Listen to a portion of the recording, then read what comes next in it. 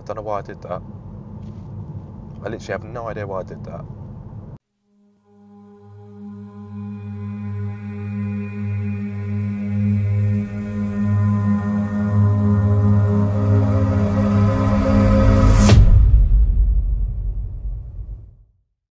Hello guys, you joined me with the brand new Ford EcoSport ST line, but that isn't the discussion for today's video. What I actually want to talk about is IGTV. So let's jump in the car, have a drive and have a chat.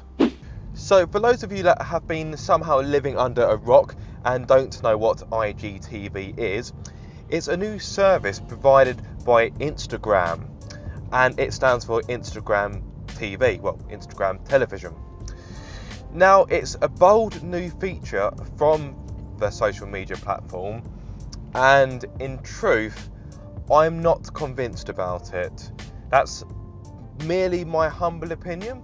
For all I know, it might take off and it might be the next best thing ever. But will it be as big as YouTube? No, I simply don't think it will beat YouTube. YouTube is too big to stop. That'd be like trying to stop oh, thank you very much, Mrs. Audi driver. That would be like trying to stop a train at full chat with your bare hands just by standing in front of it. You know, the way how I see it, you simply can't stop YouTube.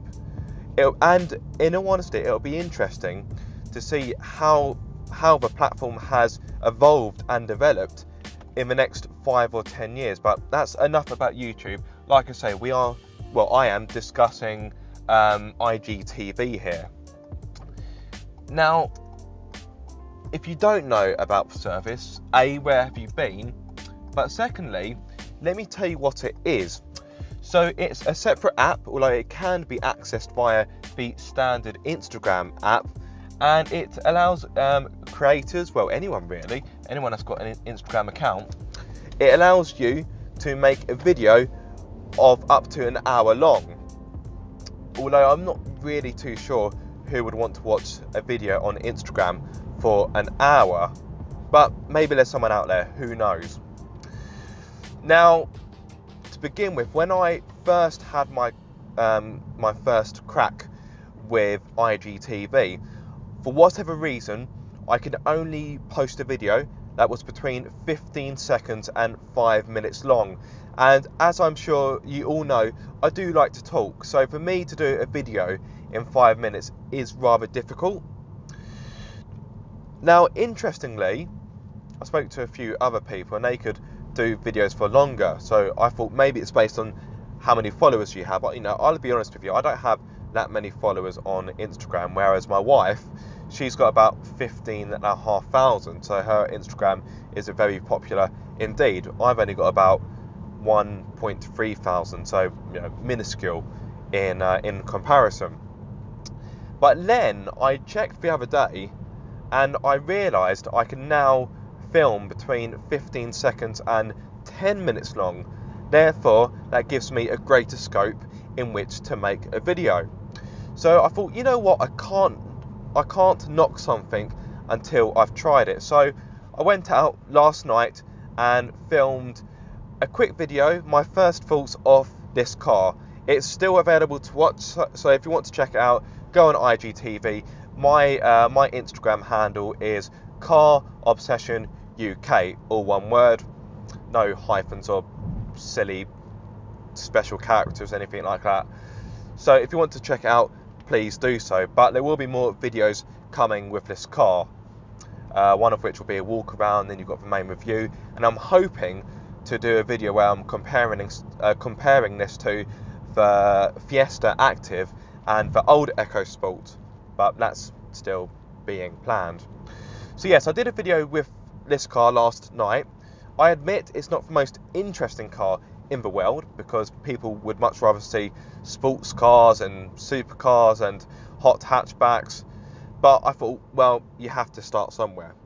So I did a video, and at present it's got a grand total of, wait for it, 13 views, some of which are probably me. So yeah, I must admit I did feel a little bit frustrated that I'd put the effort in to make that video. Okay, it only took me 8 minutes to film, but I still had to go out and film it. So I thought, ugh.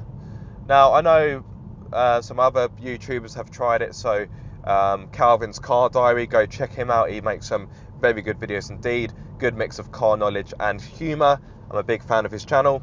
Now I know he's dabbled with Instagram video, and I've had a chat with him, and he was really excited about it at first, but I think his initial excitement is starting to wane somewhat.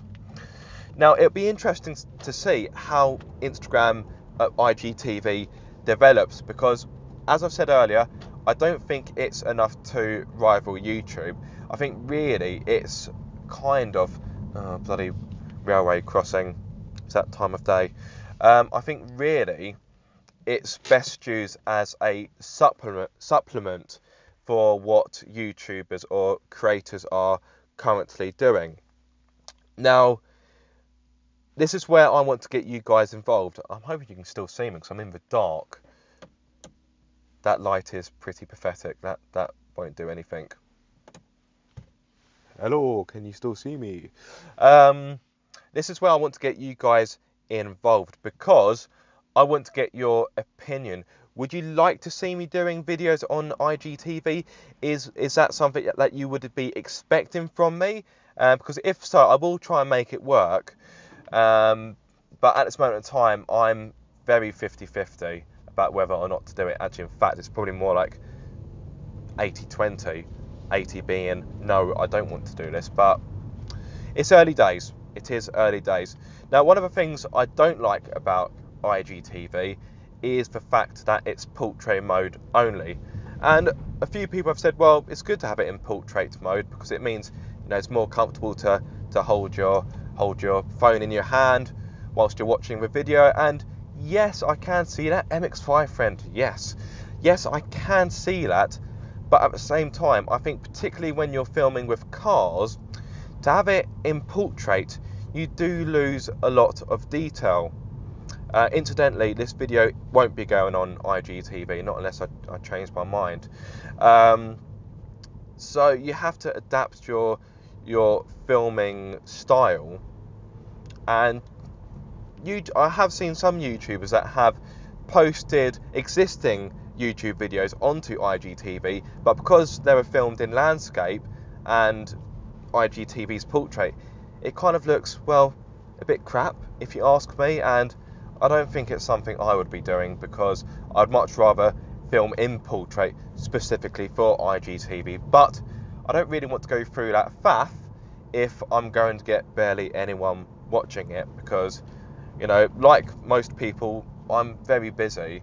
You know, as you may know, I do all of this around a full-time job. That's where I've come from, hence my clobber.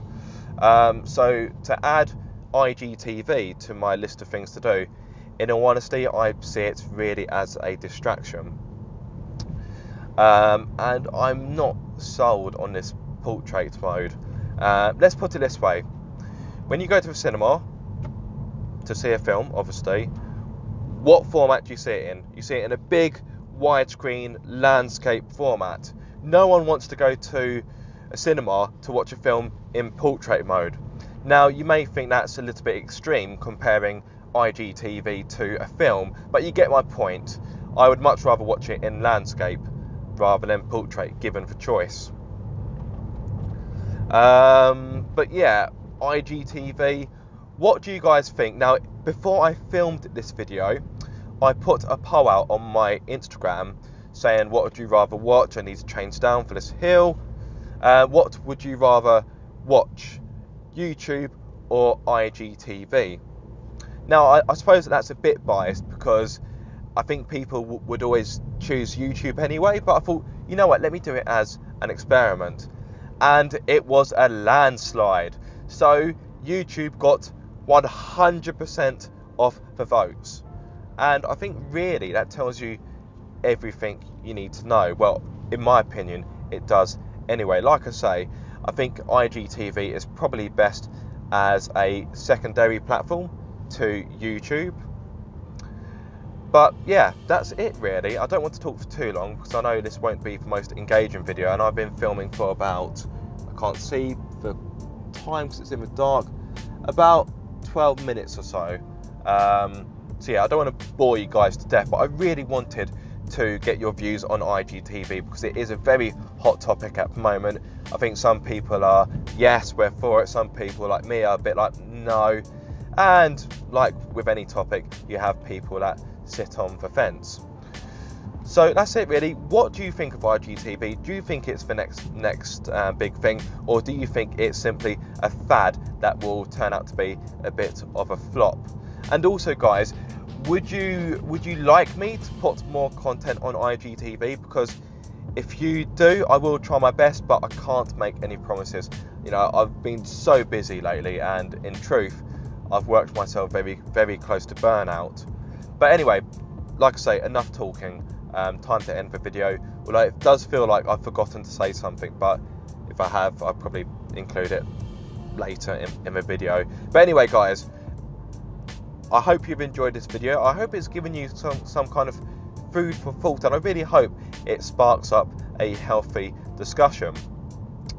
But if you have enjoyed this video, be sure to give it a massive thumbs up. If you haven't done so already, I know I keep saying it recently, but be sure to click that bell icon so you get notified every time I make a video. And if you haven't done so already, come on guys, what are you waiting for? Don't forget to subscribe for more car obsession. Boom, one take. I don't know why I did that. I literally have no idea why I did that.